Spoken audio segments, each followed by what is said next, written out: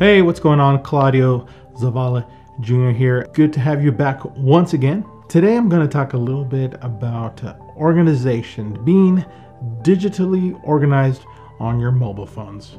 So let me ask you a question. Do you have lots of photos and videos on your phone? Have you ever found yourself looking for that one specific photo or video to share with someone? Chances are you have hundreds, probably even thousands of photos on your mobile phone, making it hard to find just that one photo or moment to share. Not just that, but it's probably eating up a lot of your storage space on your phone. So today I'm going to share with you a few tips that hopefully will be helpful for you to free up some space or just get a little more, like I mentioned, digitally organized on your mobile phone. Now I'm going to be doing this on my iPhone, but I'm pretty sure you can replicate these steps on any mobile device. Some of you out there might be old enough to remember keeping a binder or a photo album with all of your clippings, your pictures, and maybe even some of your school shots. One of the things that I do to keep my photos and videos organized on my phone is to create albums similar to the booklet photo albums that we used to use. Keeping everything in albums allows me to easily locate photos that I want to share with friends or family. I'm also able to find videos quickly that I want to share on social media. So let me show you what I do here on the phone. So let's go ahead and take a look. Here is launch the Photos app, whichever Photos app is native to your device. And in my case, at the bottom, we have different options or icons. I'm going to use the albums icon. And in the upper left corner, there is a plus sign, and that will allow me to create a new album as well as shared albums, but that's for another time in another place. So let me choose new album, and I'm going to name this my California. Thank you for the autocorrect there. California Christmas, because we took a trip there for Christmas to see family. And choose save here.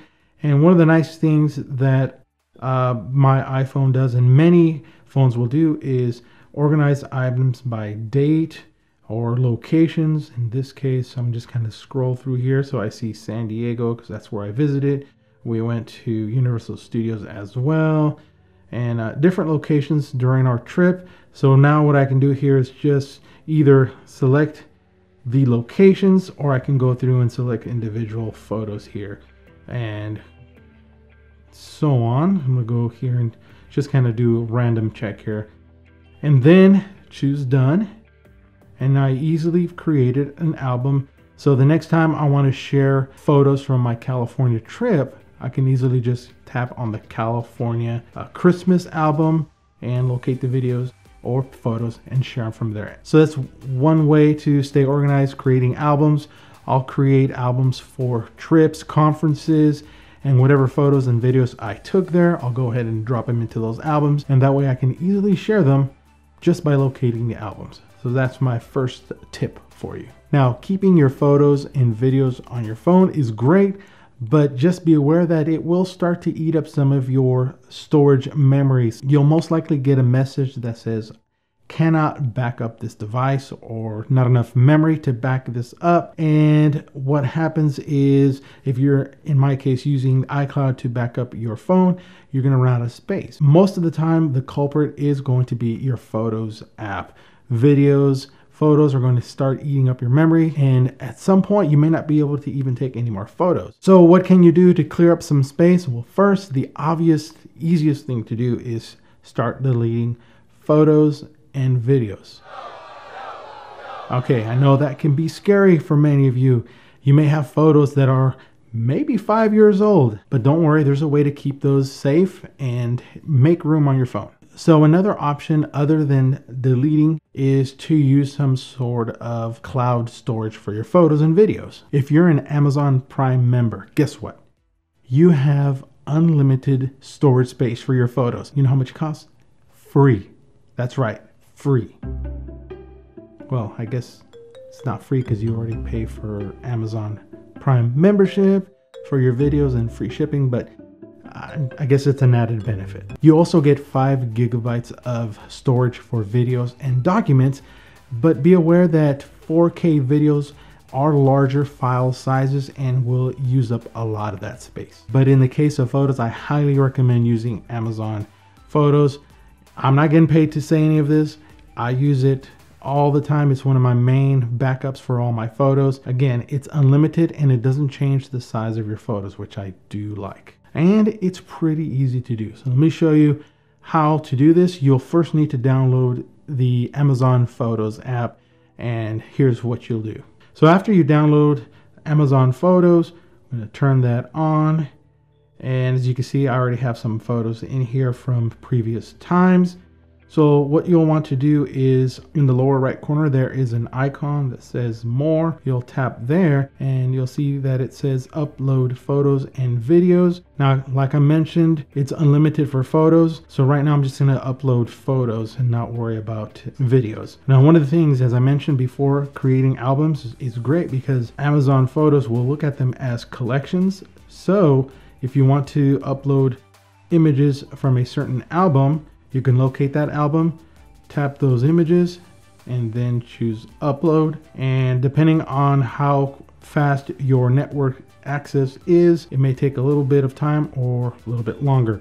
My recommendation is to use Wi-Fi network to do this. Otherwise, it's going to eat up your cellular limit unless you're on unlimited. So we'll kind of let this go through here. Now my upload is complete. Those 9 photos are now backed up to my Amazon Photos cloud service, so I can go ahead and delete them from my Photos app, freeing up space for my mobile phone. Another app that you can use to free up space on your mobile phone is the Google Photos app. It also offers unlimited storage for photos and video. However, there is a caveat. It will do it at a reduced size. It'll still be a quality photo and quality video, but reducing the size. So if you want to high res and you want the original quality, then you're going to have to choose the higher resolution option, and it will be limited space. So if you want extra space, then that's where the cost comes in. You have to pay a little more to add some more space in Google Photos.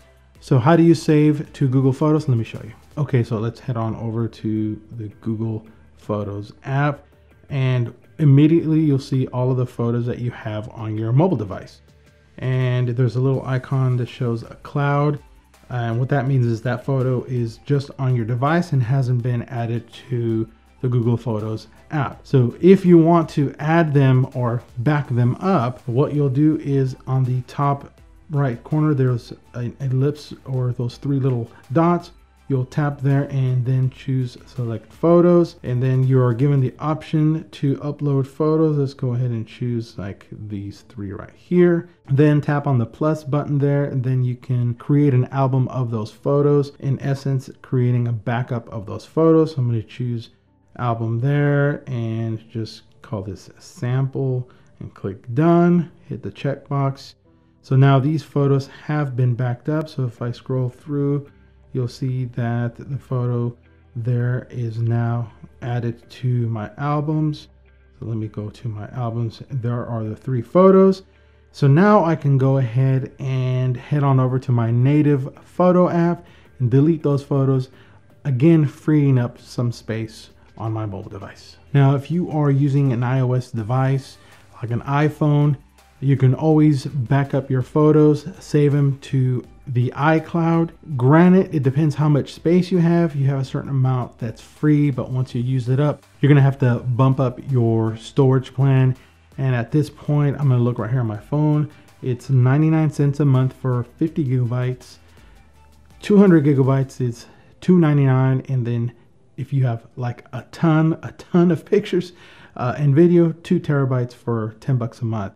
That's what it costs you for additional iCloud space. As I mentioned earlier, I am not getting any money from any of these companies that I've mentioned. These are ones that I've been using, so I'm sharing with you different ones that you may want to check out to free up some space on your mobile phone, and also ways to stay digitally organized with your photos and videos on your phones. So what do you do to stay digitally organized on your mobile phone?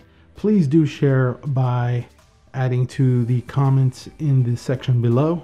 If you found any of this helpful or learned something new, please do give it a 2 thumbs up by clicking on the like button below. Also, if you haven't done so, do subscribe to the channel by clicking on this circle. I think it's right here, somewhere here.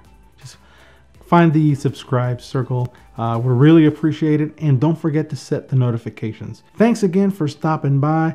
I will see you the next time. Peace. I'm out of here.